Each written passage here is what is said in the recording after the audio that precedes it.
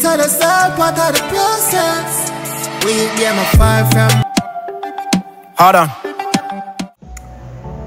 Okay. Right.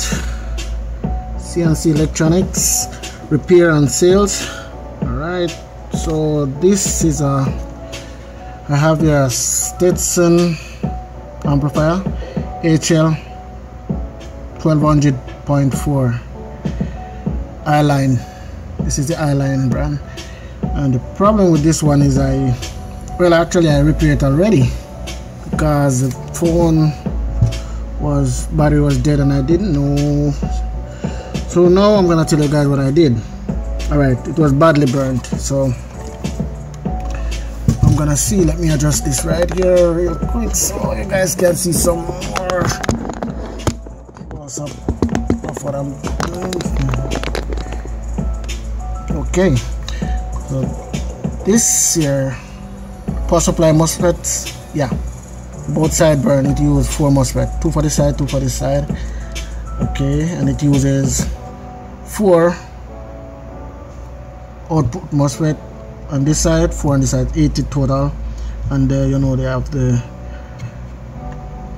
bridge rectifier diodes here. Alright, the transistor type. And right, this one, when I put up a picture of it, when I took the picture to show you guys what really, how badly burned it was. Alright, so these now, the MOSFET that was here was this part number, which I don't normally see this part number. I try to look up it, but it's giving me some other, I don't know why, but let me show you how badly burned they were. It was like this, man. Yeah, it was like this bad. It was burnt really bad. Alright, so now yeah, one side was burnt really bad. That I took by one side. So this side now, it has these MOSFET, uses these MOSFET, which I'm not familiar with, IRFB448. Yeah, this one used this. So now it was not a big problem for me. When I saw it, I was like, oh, why they use this type of MOSFET when they could just simply use the IRF1404, which is a strong MOSFET. It's a really powerful MOSFET. Normally Tarams use them when they just come out. Now I see they're using a lot of different MOSFETs for their power supply for some strange reason, and you know, but that's what I replaced on this side. For those, I replaced it, and yeah, I poured it up. It was really cool, but I didn't test it as yet to know if it's playing. But I poured it up, everything, yeah, it's fine and everything.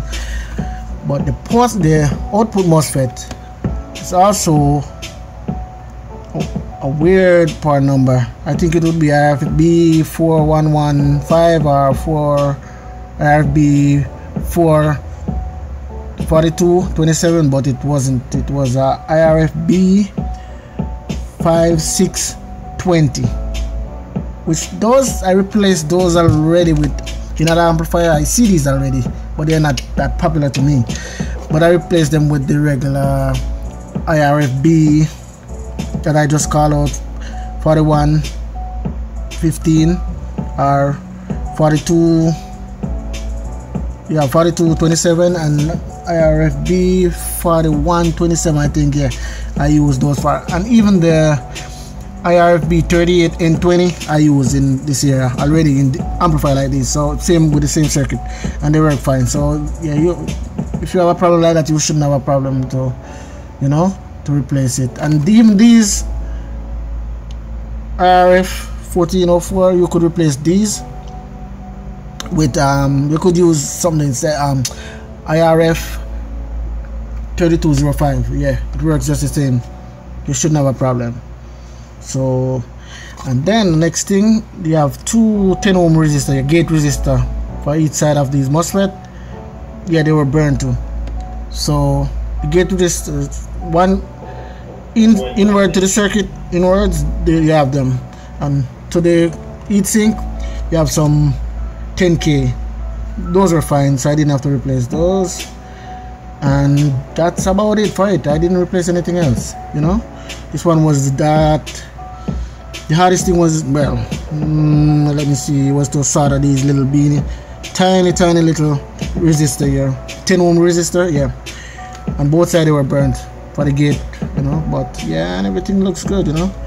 And yeah, this use the power supply cap is like what, 63 volts, 2200 microfarad, identical side, so you know, yeah. I mean the rail caps, these are the rail caps. This is the power supply caps, which is power supply cap, what, 4700 UF at 16 volts. So yeah, this one. Right, so you see the I-line version, this doesn't come with a lot of knobs to fine tuning. This is like a, we would say like this is a raw amplifier, you know. All you have to do is just high or low, or you know, you don't have nothing for it. Normally some people use this with the DSP and the equalizer, preamp, or you know, crossover. You have to fine tune it for who wanna do that, but some people they just play it straight like this. You know, for high if they're gonna use it for high, and for, you know, flat or subwoofer, whichever what they wanna play, use it to play. But yeah, but I'm gonna give it a test and we'll see. I'm gonna test it for the first time. Okay guys, let's see.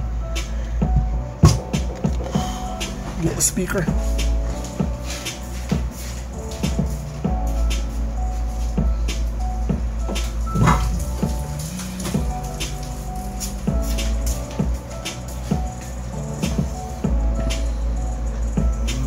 Okay.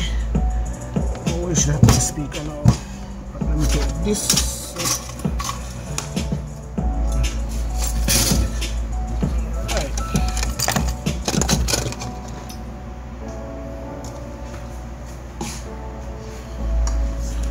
Speaker right here. So now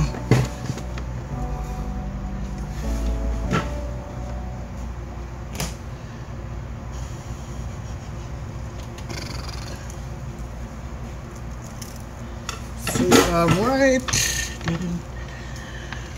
this one is, let me try front.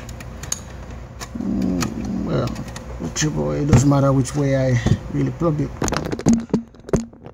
Come on. All right, so now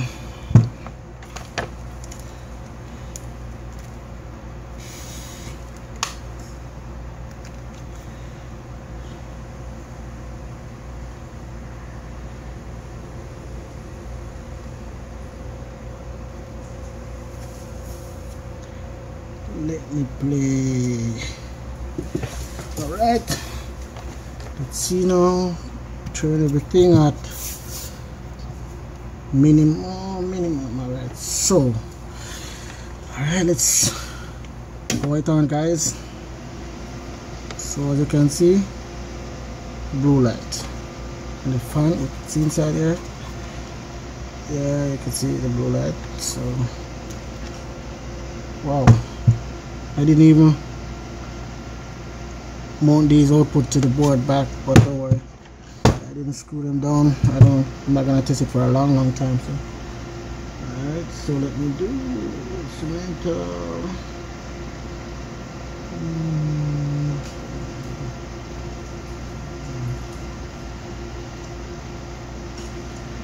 Alright, so I guess that side is.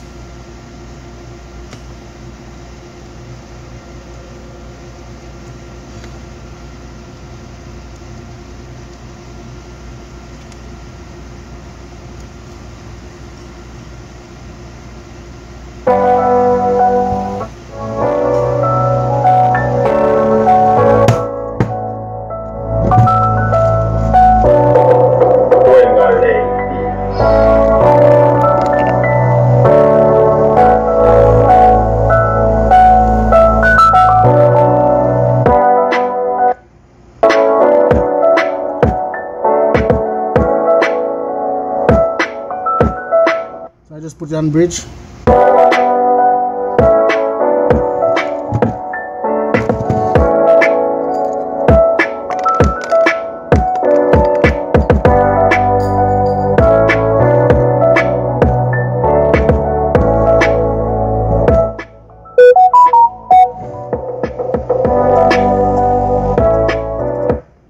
Try the next channel now and see, because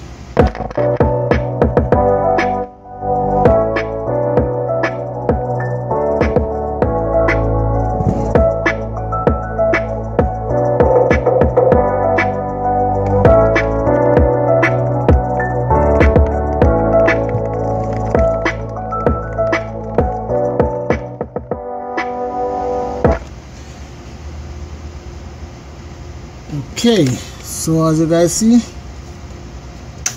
everything works, which I give thanks, because yep, so I just got these, and so next video I'm going to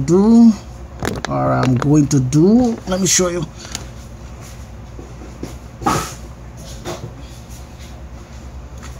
I have this one, it's an I-line, this is a 2000 watt. So yeah, this is gonna be the next project, and this one I'm gonna make the video from beginning to end, so you will see on this one. Okay, so make sure I'm gonna keep this phone really charged so you guys can see. So yeah, so this one is basically just like the other one. It doesn't have anything to fine tune it, just a straight, like I prefer this way, like, you know, but because I like to use my preamp and do my stuff, you know, so this will be the other one I'm doing.